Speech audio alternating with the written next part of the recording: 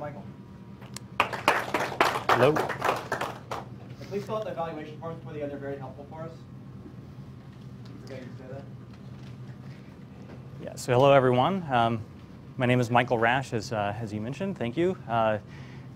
This talk is going to focus around some of my open source work that I do in my free time, and in particular the projects that I release on cypherdyne.org are all open source, and you can download them for free, of course. And please, if you have any questions, feel free to interrupt me at any time. I'll try to look for you in view of the light there. So what I intend to cover briefly is basically what my vision is for Linux firewalling and how it can be a lot more effective than most people think when it comes to actually doing attack detection and in some cases response. We'll talk a little bit about snort rule emulation with FW Snort. We'll talk about IP tables log analysis. We'll discuss some IP tables log visualizations, which are some interesting things that you can see in a graphical way that are derived from the parsing of IP tables log information using two projects called Afterglow and GNU-plot, which are both open source, of course. And we'll wrap up with single packet authorization and a new release of FWNOP 1.9.2, which I'm releasing here at Source Boston. And we'll wrap up with a live demo of that, assuming everything I got set up here correctly. We'll see. Incidentally, most of the themes that I'm talking about in this book are discussed, or in this talk, I should say, are discussed at length in my new book, published late last year.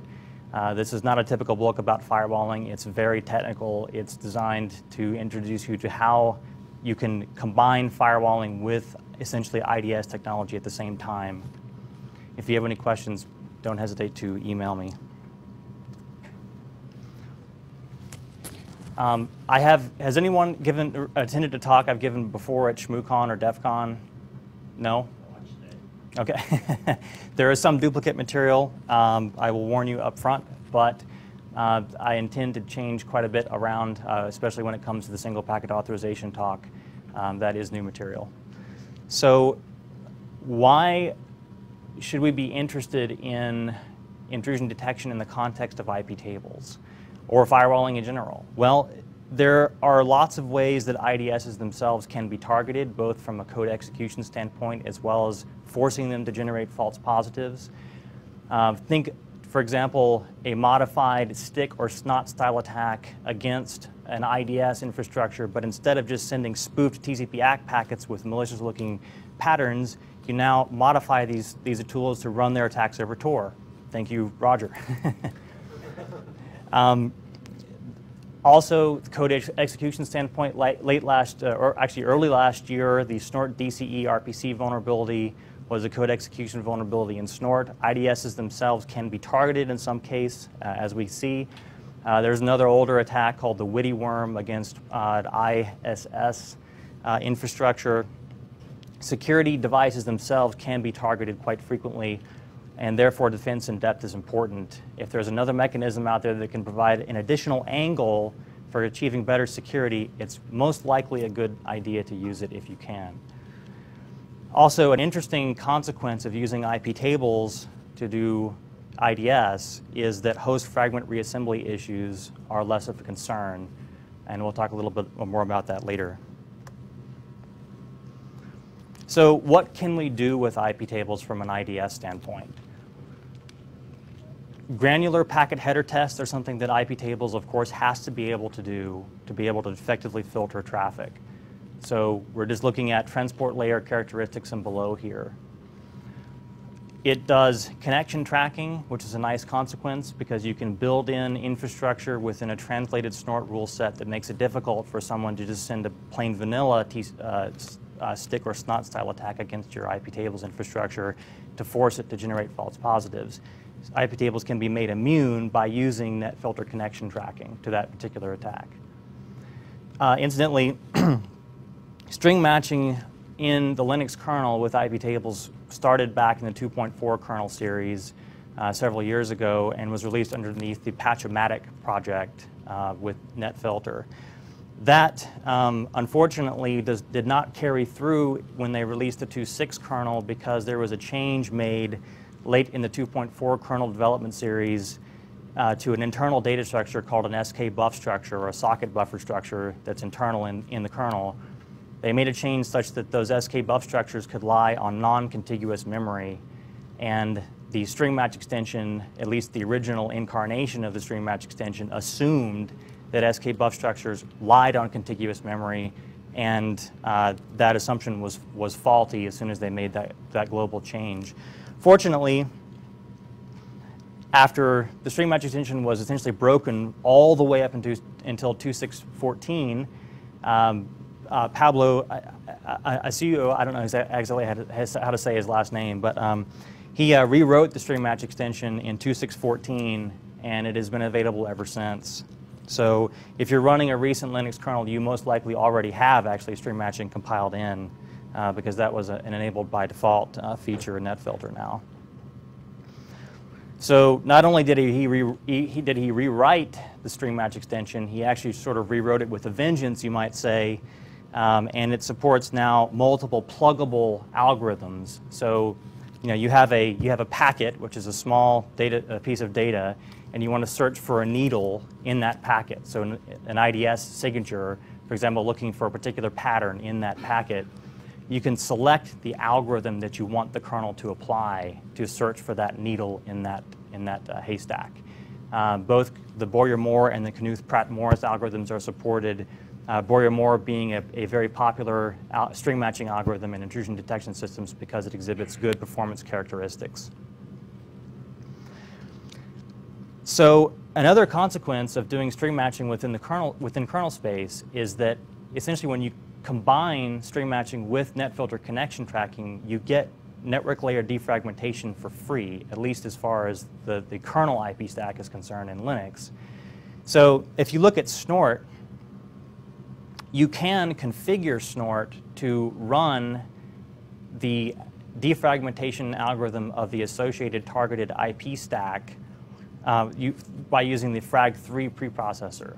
The thing is, you have to associate that by IP address. In other words, you have to tell the frag3 preprocessor, okay, this IP address range is running Solaris machines. This IP address range is running Windows machines, and it will run those respective algorithms that you configured it to do when it sees an attack directed at those IP addresses or coming from those IP addresses.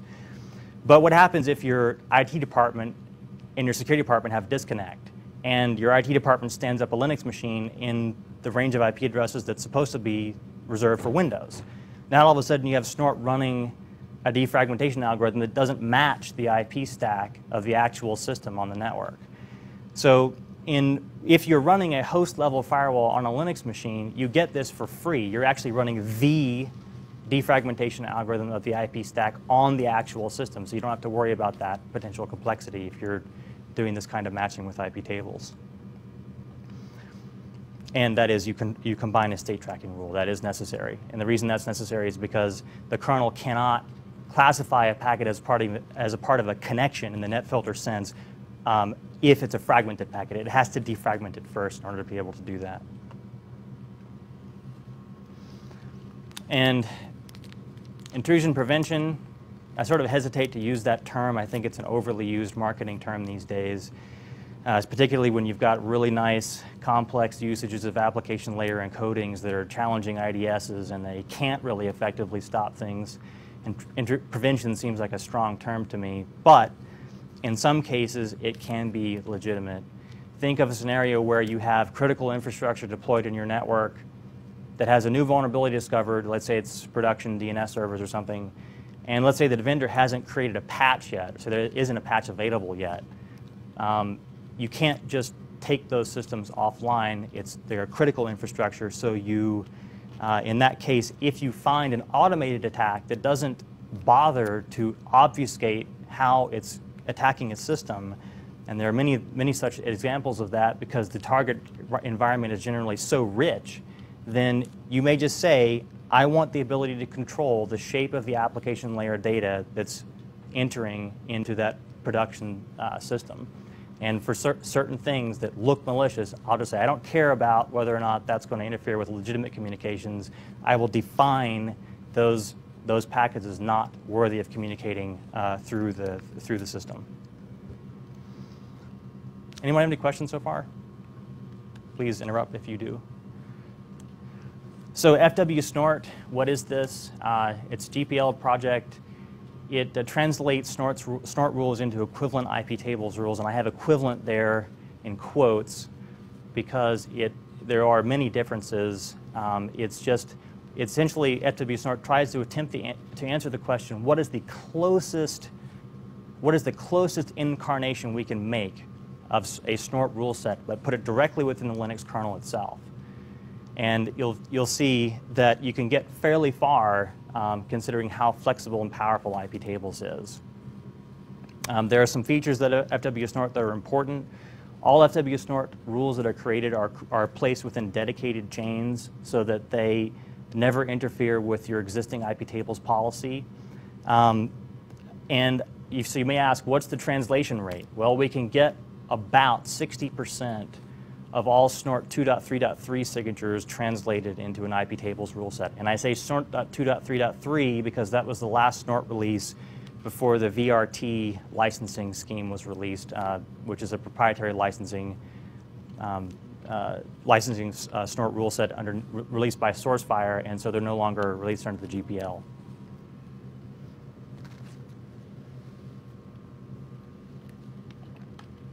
So things that we can emulate within FW Snort include the evaluation of the familiar home net and external net variables. There are some others in there as well, like HTTP servers and things of that nature. If we're talking about IDS, we have to have some reporting functionality. The log target in IP tables provides that to some degree, and it integrates with another of my projects called PSAD. So we at least can generate events via the log target that are indicative of attacks, as long as FW Snort has told us when these packets contain things that look like Snort signatures within network traffic. Blacklists as well as whitelists are implemented. Blacklists are implemented via the drop or reject targets. If you define certain classes of traffic that you never want to enter into your network, you can either use the reject target to send an ICMP destination unreachable message for UDP traffic, or send a TCP reset for TCP traffic, or you could just use the drop target. And in one of the later releases of FW Snort, the Snort signature information itself is placed directly within the kernel as well, within the comment match. So if any of you run IP tables and you use the comment match, which allows you to put essentially a piece of text within the IP tables rule set itself, so that when you list those rules, you get a little tag that tells you what those rules are about. FW Snort uses that to include things like the Snort message field and some other information. And finally, the nice consequence of using IP tables is that it's inline by definition. We have a really well-tested piece of inline infrastructure in the Linux kernel. So if you run proprietary intrusion detection systems that offer an IPS mode, commonly there are bugs in those infrastructures because they're not easy to develop. But IP tables provides a robust inline mechanism for inspecting network traffic. The Linux kernel, as you know, has huge numbers of downloads. There's all sorts of testing. The development pace for NetFilter is extremely fast. So when bugs are found, they are generally fixed extremely quickly. So PSAD is an IP tables log analyzer. It's not enough just to have events generated by FW Snort. You also need to have infrastructure that can parse IP tables log messages, because IP tables itself has interesting things to say within its logs. This offers email and syslog reporting so far. Other infrastructures will be added soon. And it integrates with FW Snort. DShield, I think, is a really interesting project out there. It's a distributed intrusion detection system. For those, you probably heard of it. PSAD can send logs that come from FW Snort or from IP tables and send them off to DShield for you. It's a really nice global view of being able to get some data on IP addresses that are currently attacking various systems around the internet. You essentially have people that say, I've got logs coming from my checkpoint firewall, I've got logs coming from Cisco, let me go ahead and send those off to DShield, where it will do the analysis of those things to look for things like the latest attacks coming across from malware and things of that nature. It has an IP tables log visualization mode, which I'll cover in a little bit. which integrates with both Afterglow and GNU Plot. One of the more interesting features probably is and this is really derived from the completeness of the IP tables logging format. POF, anyone familiar with POF, the passive OS fingerprinter? I'm sure many of you are. POF runs libpcap over send packets, synac packets, and reset packets in order to try to tell what TCP stack generated those packets. It turns out that PSAD can do the exact same thing. It runs the exact same algorithm that POF runs over network traffic, but it doesn't need to sniff the wire promiscuously because the IP tables logging format is so complete that everything that POF looks for, namely the don't fragment bit, the TTL value, TCP options, and a few other things, all of those pieces of information are included within IP tables logs. So PSAD can do the exact same algorithm over just the log information. In some cases, the Snort signature set contains, I think it's about 150 signatures that do not require any application layer tests whatsoever. And in those cases, the IP tables logging format, again, is so complete, generally, that PSAD can run the same detection mechanisms over those log messages that Snort would, in those cases where application layer tests are not required. It offers detection of many of the port scan types generated by Nmap.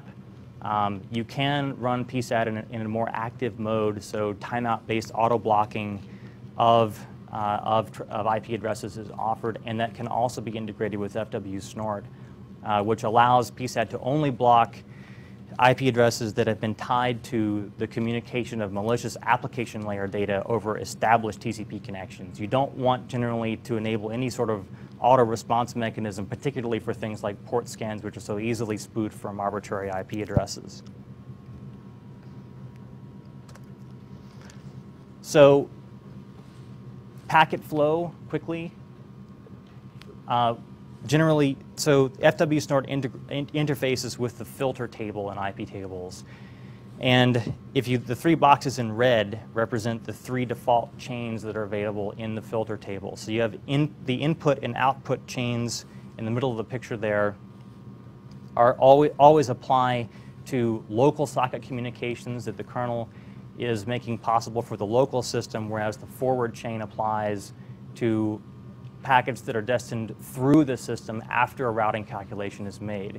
Notice that NetFilter, of course, integrates with the IP stack, and the hooks are at a point where the routing calculation is already made in order to be able to do this type of filtering. So IP tables essentially knows exactly after a routing calculation is made whether or not an individual packet is destined for a local socket or is destined through the system to a totally different system. So in FW Snort, how we integrate here is done via custom chains, and these two red boxes on the left-hand side show the FW Snort forward estab chain and the FW Snort forward chain. Any signature in Snort that requires a stream match, such that which restricts Snort to only triggering an event if that signature is detected in an established TCP connection. The FW Snort forward estab chain essentially emulates that by interfacing also with the IP tables connection tracking mechanism. And then if you do decide to either whitelist or blacklist traffic, those operations are done very, very early within the FW Snort chain, and in an effort to minimize the amount of CPU cycles that it has to consume for those classes of traffic. So an example rule, this is an example Snort rule that's designed to try to detect when somebody may be trying to execute the Nmap scanner through your web server. Kind of an interesting sort of generic signature there. And after it's translated by FW Snort, this is what the IP tables command looks like. So let me go back here for a second. Just to notice the flow keyword says that this signature should only trigger if the destination is towards the server in the established, and the session's in the established state, and the content is this nmap %20, which is the URL encoded version of the space character. So in IP tables, this looks like the following command, a little bit complicated. It's probably not something you want to type in yourself. That's where FWSnort comes in, because all those commands are automatically generated. You can see the usage here of the comment match to include the snort message field, the class type, and also the FWSnort revision number within the IP tables rule. And notice at the end, we're using the log extension to generate a logging message. We're not doing any other kind of interaction with this traffic. We'll go ahead and let it through, but we'll detect the attempt. And the way to read this prefix is the bracket 1 means it is the first rule in that chain, which is the FWSnort forward established chain. It applies to snort rule ID 1361, and the established chain is a further piece of information that shows you that it was generated in an established TCP connection. Okay, I'm going to try to watch my time here, make sure I get through all of this. So here's another snort signature. This one is interesting because there are two content matches. IP tables in, I believe, 1.3.1, which is released in a couple of years ago now, offers the ability to do multiple matches in the IP tables sense. So you can sort of overload that in a sense and look for multiple content strings within network traffic with FWSnort. So any snort signature that uses multiple content matches can be expressed within an IP tables rule. And here again is the FWSnort signature. Notice the usage of hex bytes.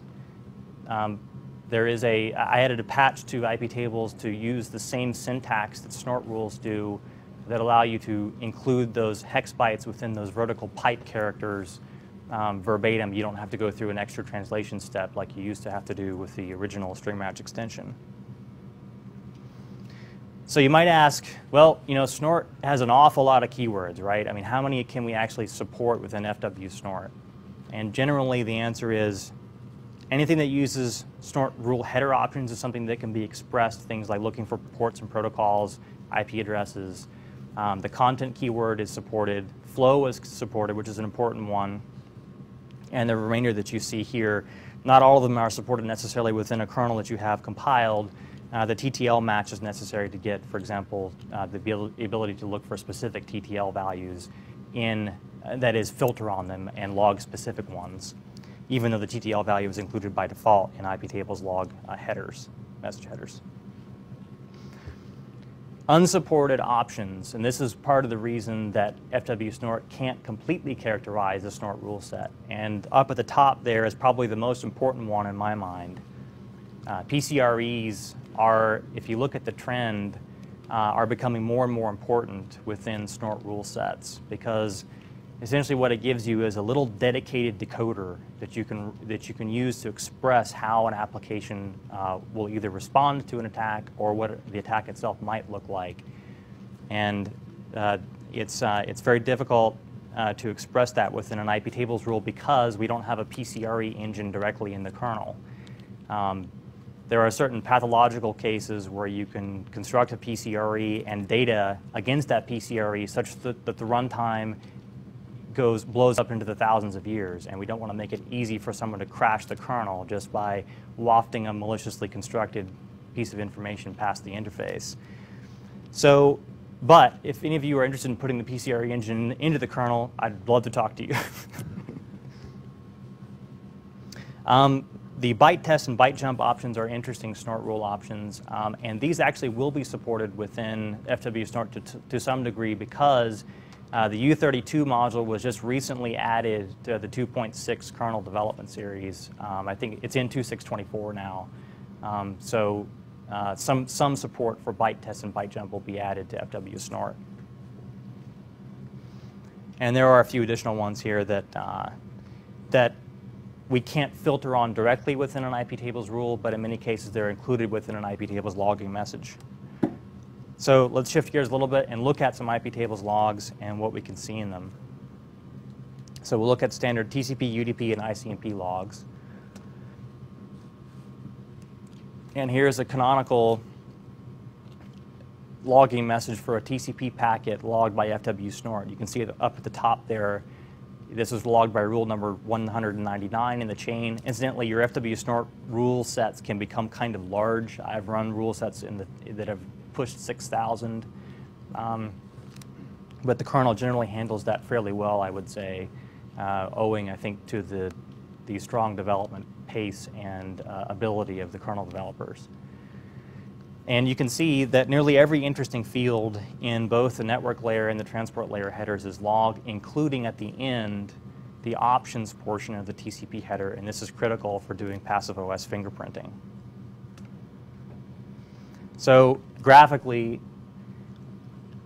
all the dark gray boxes are fields that are logged by default by IP tables and are not influenced. That is, you can't pass a command line argument to IP tables that will influence how it logs these fields. You get these by default whether you like it or not. The gray field at the bottom, the options field for TCP, I'm sorry, this is for IP. This is for the IP header. IP options are also logged, but only if you use the -- log IP options command line argument to the IP tables command when you're building your logging rule. And similarly, for the TCP header, you get all the dark gray boxes by default, source and destination ports, TCP window size, and a few other things. But you also can even log sequence and acknowledgement numbers if you like, as well as, most importantly in my mind, the options portion of the TCP header. So passive OS fingerprinting, at least the POF incarnation of it, requires the ability to look at initial TTL values, or that is an approximation of what you think the initial TTL was by the time you actually saw the packet, TCP window size, a don't fragment bit, the send packet size, and you need the entire TCP options portion of the header. So if we look at a TCP packet and then take that log message that's generated by IP tables and try to figure out what TCP stack generated that packet, you can see POF tells us there at the end that POF signature off in the lower right says that this is most likely Linux 268 or newer, because this logging message matched the signature on the lower left, which looks for a relationship between the TCP window size and the maximum segment size and a few other things. Incidentally, I'm adding support in PSAD for also using the EtterCap fingerprinting database, which is quite a bit larger than POF. So EtterCap, I think, currently has about 1,500 passive OS fingerprints, whereas POF is quite a bit lower than that. So PSAD will run essentially both algorithms at the same, in parallel. Well, not really in parallel, it's Perl, but it'll run both algorithms across a TCP packet, so you'll get both fingerprints, and you can compare them. UDP, similarly, there aren't any options that you can specify on an IP tables command line to influence how IP tables logs the UDP header. You always get just source destination ports and the length value. ICMP, sample ICMP message, ICMP type 8 code to 0, I believe that's ICMP echo request, ICMP ID value and the sequence value. And you do get some differences. The log target logs ICMP data slightly differently depending upon what the data portion of an ICMP packet looks like, and that is variable, and it depends on the ICMP type and code values. Okay, let's talk about something a little bit more fun. So there really aren't many good sources of really interesting IP tables log data, with one really great exception, and that is the HoneyNet project. And their scan challenges provide, in some cases, IP tables log data for compromised HoneyNets. And so it's a really interesting operation to take that data and then point PSAD at it or some other log analyzer and see what you can see. So the HoneyNet project releases several things. They generally release IP tables log data in some cases. They release snort logs. They release even raw PCAPs, and also in some cases Apache logs for compromised systems. And they say, okay, here we had a compromised honeynet tell us what happened, and it's a great exercise for the security community because it's a great way to educate yourself about what an actual attack actually looked like from the security tool perspective or log data perspectives. So scan number 34, if you're interested, contains 39 megabytes worth of IP tables log data that shows some really interesting things, everything from port scans to port sweeps, although I'd say port scans are not really that interesting these days, and traffic from worms, as well as outright compromises of honeynet systems. And PSAD can parse that log information and then interface with, in this case, GNU plot. We're going to show, out of all of that 39 megabytes worth of data, what was the top port sweeper. We're looking for port sweeps, so we're looking at, in this case, the source is not coming from the honeynet. In other words, it's an external source because the honeynet addresses are 11.11/16, and we're going to graph in 3 dimensions the destination port versus the count as well. And that graph looks like this. There's one very nice outlier off in the sort of the top left-hand part, and mapping that back into an IP address, which is a little bit of a laborious process, but we see that the IP address 200.216.205.189 was the top port sweeper out of that entire data set. And what is that IP address sweeping for? Looking for destination port 3306, which is commonly used for MySQL communications. That's one visualization. Moving to other types of visualizations, here's one with the Afterglow project, which generates link graphs. So here's the PSAD command that you would use in order to generate outbound connections from the honeynet. So the honeynet is deliberately set up in order to invite, essentially, compromises, because that's what we're trying to research. And if a system has been compromised on the honeynet, outbound connections that are not associated with administrative traffic are very suspicious. So looking for outbound connections from the honeynet is a good way to, in itself, of looking for things that you might want to investigate further because they might be indications of actual system compromises. So here's a graph over that same data set, a link graph.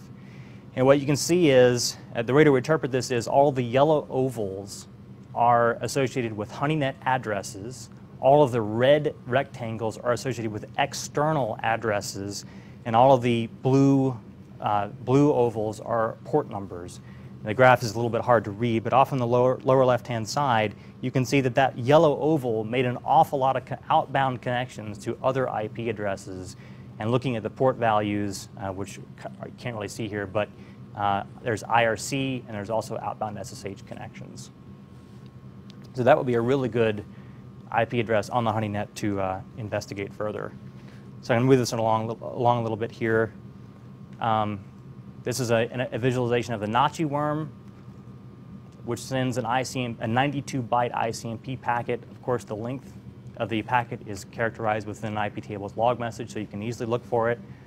And here, as you can see, all the red ovals ganging up on the yellow rectangles, so you can see those essentially indicative of Nazi worm communications. So if you're interested in getting really good IP tables log information, please use the following command line arguments. Use log IP options to get the options portion of the IP header. TCP sequence numbers, if you like. That can be a little bit of a security risk because you're essentially including in your logs how your TCP stack is generating TCP sequence numbers. Not usually too bad of a problem, but it can be interesting to look at sometimes. And log TCP options, again, is probably the most important in my mind because of the passive OS fingerprinting operation. Incidentally, I'll make these slides available on cypher9.org as soon as the talk is over in case you want to download them and use the commands. OK, so let's switch gears again here, and I'll try to get to the demo. So passive authorization is a concept that I'm particularly interested in. The basic idea is to combine a default drop packet filter with a passive mechanism for collecting enough data such that an IP address can convince you that someone has information that should be worthy of further communications. The idea is every function that's available to an arbitrary IP address has a non-zero probability of containing a security vulnerability. Not a very high probability on average, of course, but nonetheless a non-zero probability. What I want to do is minimize the number of functions that an arbitrary IP can communicate with. This is not security through obscurity. This is concealment in the same spirit as passwords and encryption keys themselves. So the first iteration of this concept is called port knocking. I'm sure many of you have heard of it. It uses purely packet header information to transmit that essential bits of information that allow the port knocking server to authenticate you. But there are some serious protocol limitations in port knocking. Namely, it's very difficult to protect against replay attacks. And there's a few other things here listed, such as it's trivial to bust a port knocking sequence en route just by spoofing in a duplicate packet to the last port that you just saw and convince the port knocking server that you really don't know the right sequence.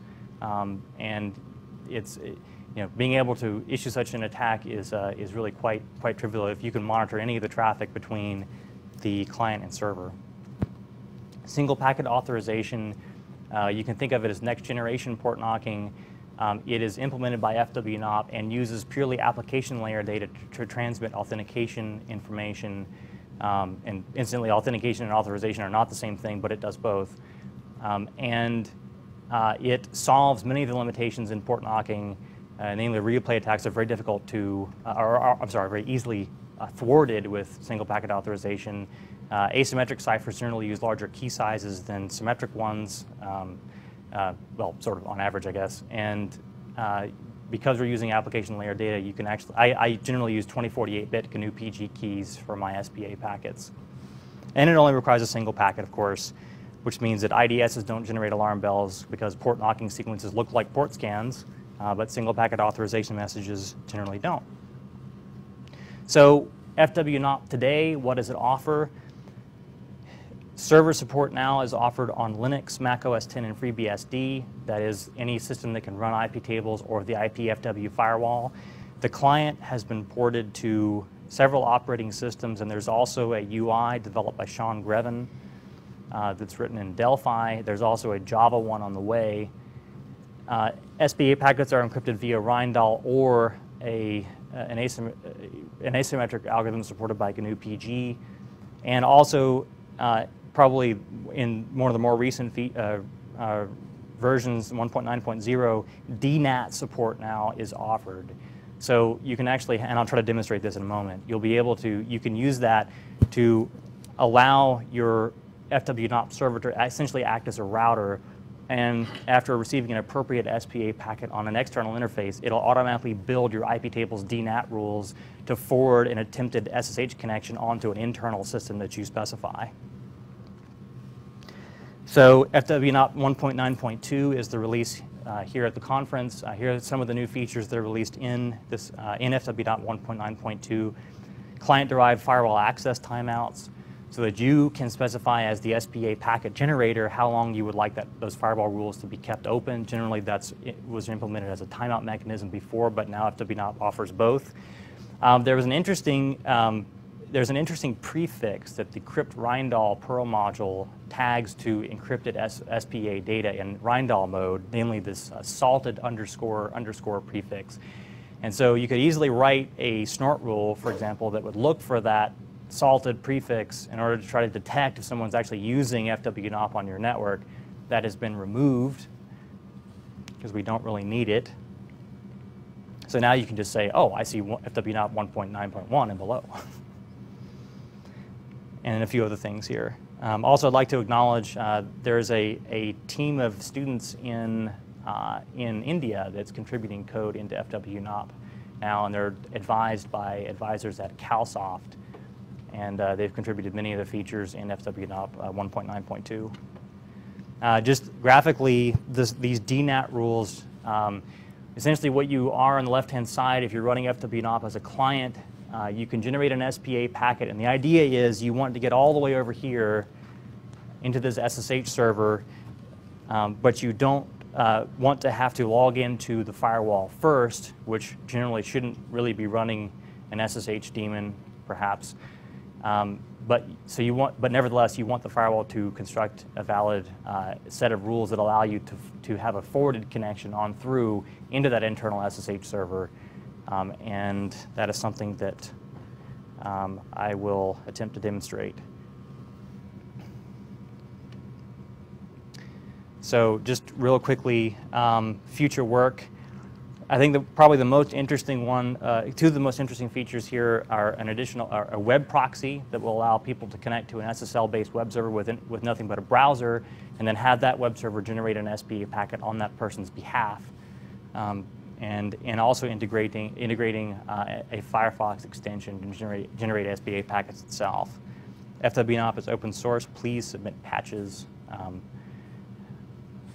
if you're a developer. So live demonstration. Okay, let me switch gears here a little bit. I don't know if this...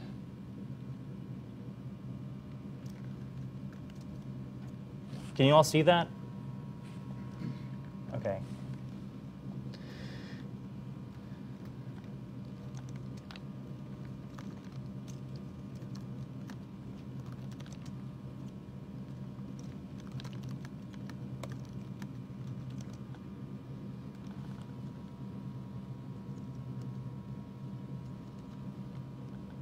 So what I'm running here is I've got FreeBSD running in VMware in this window.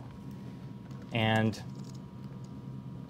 I've got so my Linux laptop is acting essentially as a router. And I have this little Linksys router here is running OpenWRT, which is an embedded Linux distribution for routers. There's an SSH server running on this system.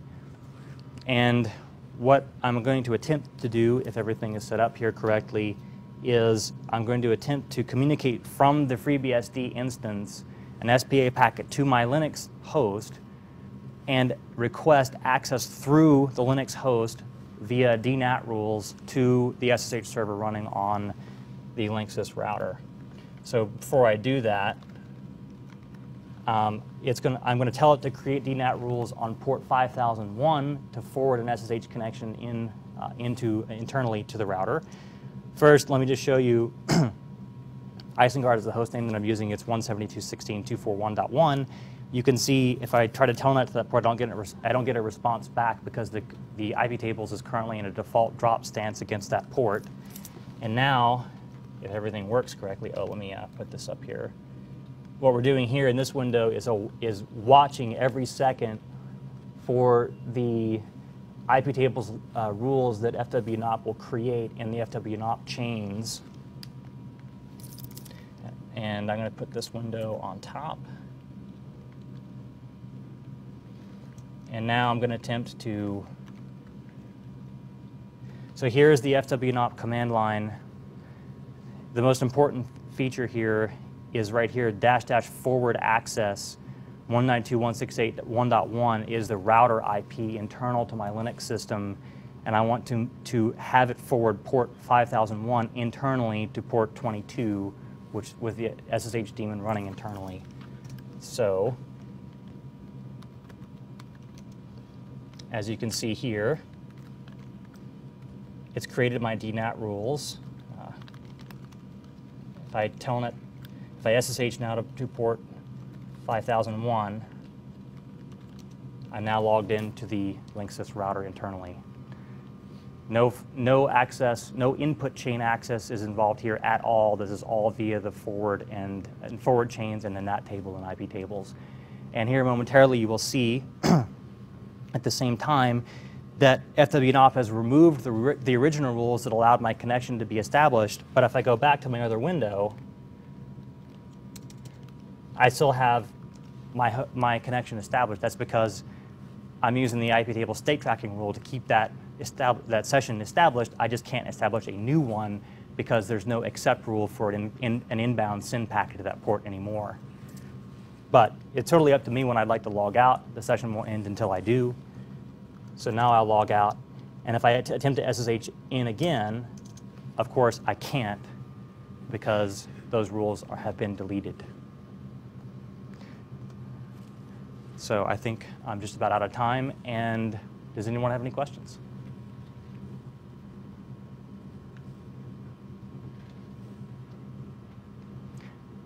In that case, thank you very much. Please don't forget to fill out your evaluation forms, and there's going to be a snack break around the corner in about 8 minutes. Yay, food. And if you want on the way out, just put the evaluation forms on the back table, that'd be great.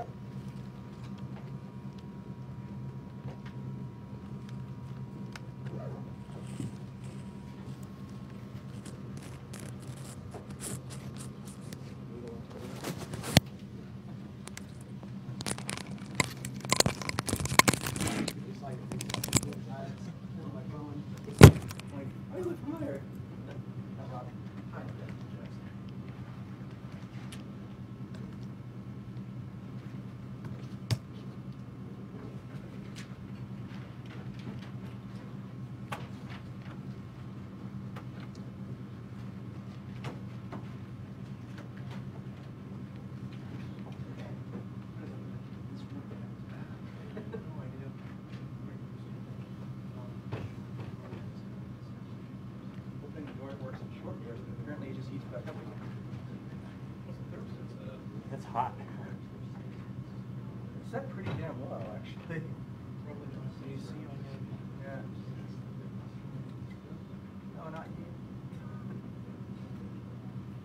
Yeah, it's set to cool, but there's just.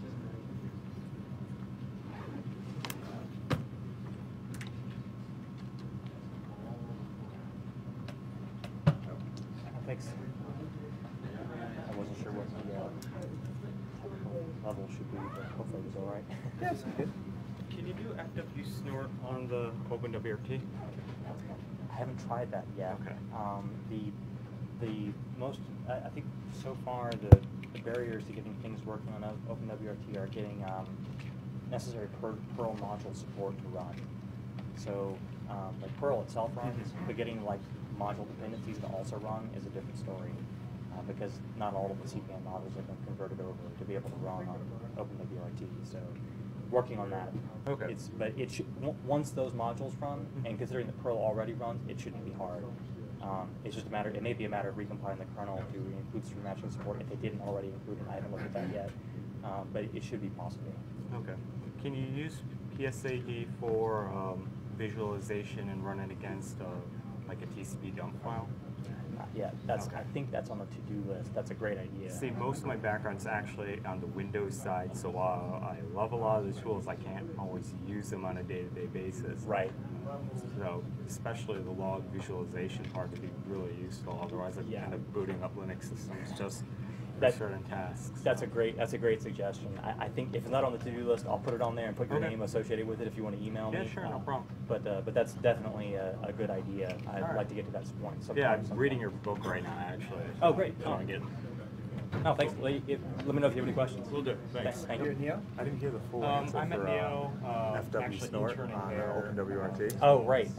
You said the Perl modules haven't yet. Are you out of Boston? Yeah, that's okay. that's generally the hardest thing. Yeah, like, one of the Chicago guys, so Mike told me Perl about the runs conference. Yeah. so I'm actually just getting started with the Oh, you have? WRT, Oh, I so- didn't write it about you. Oh, you have? Yeah. Oh, good. Yeah. Well, so I guess what I've seen, like Perl will run, Yeah. but I've looked for like some of the modules that FW Snort depends on. Those don't run yet. So I mean, if you port those things, Oh, I mean, email me or whatever. I mean, as soon as those modules run, then it should be possible to get FW Snort to run too. The other slight dependency will be I know what that's like. to make sure that stream matching support is in the kernel, and I don't know if they've taken that out, perhaps.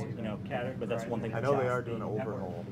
They are, okay. Yeah, so I'm just gonna try and get in there and take a look, but I couldn't help but thinking of it. I heard him ask, and I was like, yeah. It's been fun that way. Brandon and Mike. Yeah, Good. I'm working on that. I definitely would. I'm going to try to get all three of the projects to run on WRT. That'd be pretty sweet. So, yeah. All right, cool. Thanks. Yeah, thanks.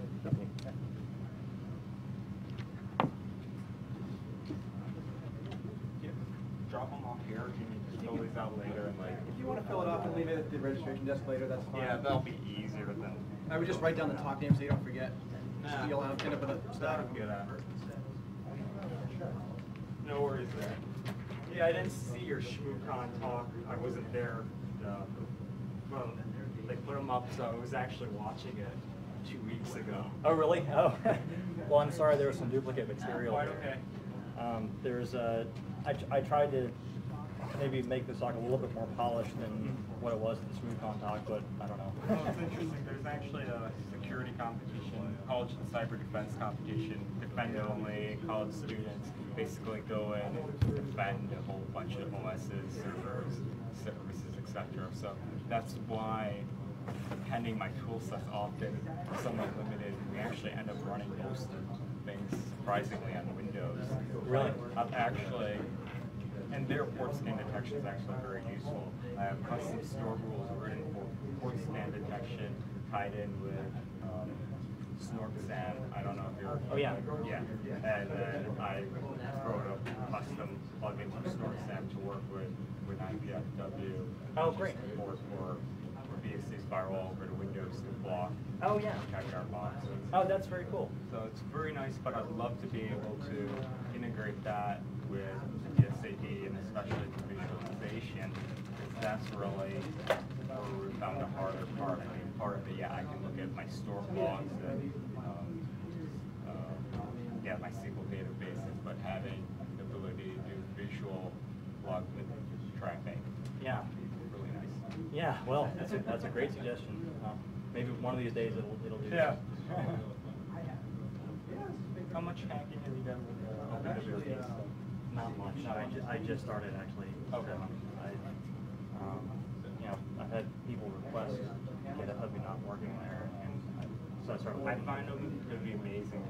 Background is Windows, but I now know most of my Linux skills from managing and administering OpenWRT. Really? Because you can get them to do just about anything. Mine at home is running Bind for my DNS, it's running OpenVPN for VPNing between my apartment and then the family's house. I mean, Wow. Of course, IP tables fully. Wow, that's great. Everything. So they're really nice devices, and for the price, the features, they're amazing. Yeah. What device do you use? I actually have a hand. By now, I think I own 5 of them. Oh my gosh. My primary is the older GS because it has a bit of extra RAM than the current GLs. The rest are all GLs or equivalents. The ones I'm actually getting in, Fawn, I'm not sure if you're familiar with them. Like, they're basically their premises on sharing Wi-Fi. So they sell routers and they're split, so you have an open, publicly accessible, and your own private network part to them. But actually, back in the day, like 2 years ago, they had a promotion to subsidize routers, and those were the WRTs. So that's where I got a few of mine from. But they're doing the same thing. You have to have someone send you an invite, but then the device ends up being $11 or $13 with an extra antenna. The router is like that big. Wow. And it'll do OpenWRT, and it has an adverse chipset. So recently, people have been doing wireless injection attacks on Backtrack, all sorts of really interesting stuff. Very interesting. It's pretty cool. I have a few coming in, and I think of a lot of uses for things like that. Yeah. I'm really interested in the embedded space precisely because you don't always have the ability to drop in a full-fledged Linux box. There's places where you want to be able to have something that's just small. Like I'm actually working on doing some inline stuff with OpenWRT, so hey, you can just drop it in and then have it dump everything to external drive. Yeah, absolutely. That's great. I'm just getting my feet wet with them actually. Yeah. So. But Open is great that way. I'm still using the older White Russian rather than Kamikaze. Okay. Mostly because I had that on here. yeah, Kamikaze, at least the last one I was looking at, they have ASCII support or everything on it.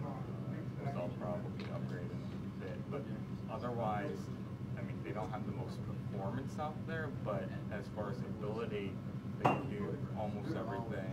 Yeah. And for the price, you can't beat it. Yeah, that's awesome. Great. Wow. I'll do my card. Okay. Questions like for OpenWRT that I can do. Yeah, thank you very much. What's your name? Jolly. Hi, Jolly. Hi, nice to meet you. My pleasure.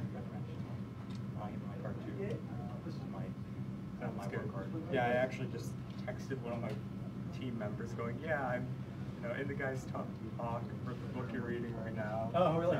So, he does my Linux stuff for the competition, so I passed him, he looks at, all right, you deal with this, I'll read it when I have time. Oh, cool. All right, Great. thanks. Good to meet you. My pleasure.